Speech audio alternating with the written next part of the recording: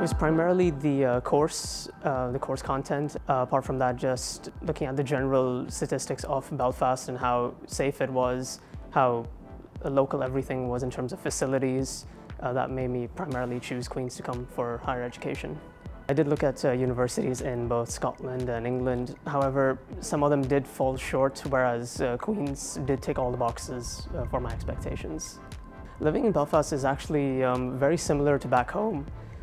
People are incredibly friendly here, always want to assist you, and pretty much all the comforts of back home I still get over here, which is quite nice.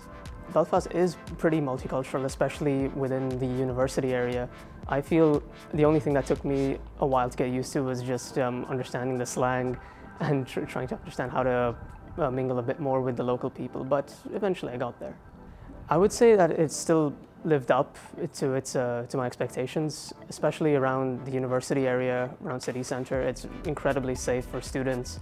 Even if you're out late at night, there's not a huge worry. On the other hand, there are a lot of facilities available, services that will cater to student health and their safety.